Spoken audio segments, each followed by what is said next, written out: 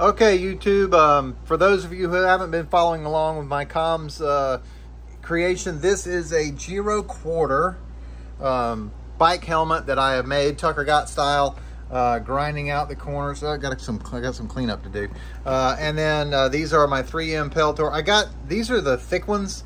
They attenuate more noise than the smaller green ones that Tucker used in his videos. So and they're deeper, so I figured I got more room to put stuff inside. Anyway, so I've got the Sena wired boom microphone, and it has a 2.5 millimeter jack here, and I've got these little ear pads. They'll go inside, and they're actually meant to go under a pillow, so you can listen to TV and movies and stuff without disturbing your bedmate. Anyway, so I've got those. They're going to be my ear cups. They were like $10. The boom microphone was I think $20, $25. And then this adapter cable was I think I got two of them for $30 from England. So so that was 15 bucks.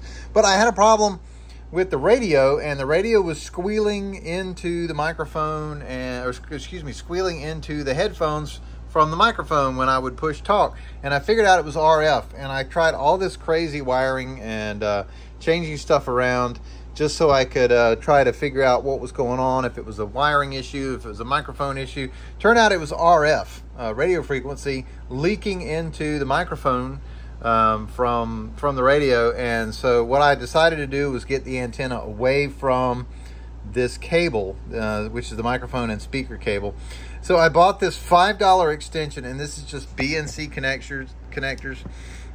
I bought this $5 extension cable, and make sure you get a 50 ohm one for radio use, because you don't want one that's not for radio. So, and then the other end attaches to the antenna. And my intent was to get the antenna away from this cable and maybe stop some of the RF and put the antenna like underneath the paramotor, back by the gas tank, pointing down at the ground, zip tied so when the cage is sitting on the ground, that the antenna is, you know, just off the ground, you know, a couple of inches like that, up against the frame of the paramotor. But the funny thing is, as soon as I plug this cable in, even transmitting, even if I hold it right up next to the microphone or right up next to the speakers, I don't get that RF squeal feedback.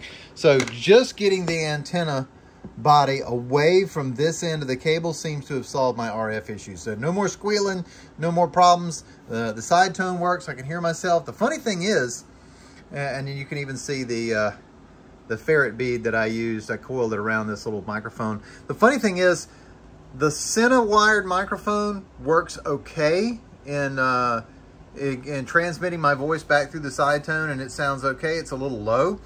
This I think these are $12. It's a Pop Voice, there you go, microphone from Amazon, and I use them for my ham radio because they're really light. And anyway, so this $12 microphone sounds better than this Sena wired microphone. Now, I don't know about noise reduction, so that's something I'm gonna have to test on my lawnmower. But this microphone sounds great. It's at least twice as loud through the side tone as that other one. So I'm gonna give it a test. I'll be soldering this up and fixing all this. The nice thing is, I'm gonna leave this as an option, not only for airborne use, but I have a digital voice recorder. So if this microphone is going to the aviation radio, I can plug this one into the digital voice recorder and then do Tucker Gott style, flying along, recording myself, talking to myself or whatever. So get all this wired up and give it a good test. And oh yeah, I've got to drill two little holes and put this wire through here so I can get to it. And I've also ordered some push to talk switches, because I was worried about, I was gonna just use this push to talk button on my chest in a sort of a chest pouch type thing. But I started worrying about if I'm coming in for a landing and I gotta talk, if I've got a brake toggle in my hands, I don't want to be reaching for my chest holding the brake toggle. So since your hand's got to be up anyway near your ears, I'm gonna mount a push to talk switch right here in the ear cup. So if my hands are up and I'm holding pressure on the wing, getting ready to land, and I've got to talk to somebody, or if I'm you know, flying through a pattern or something and I need to talk to somebody, I can hit the push to talk on the side of my head without worrying about stowing the toggle and trying to get to this on a chest pouch. So I got one more wire to run, which probably means I need to rework some of this. But anyway, this is going on a lot longer than I want.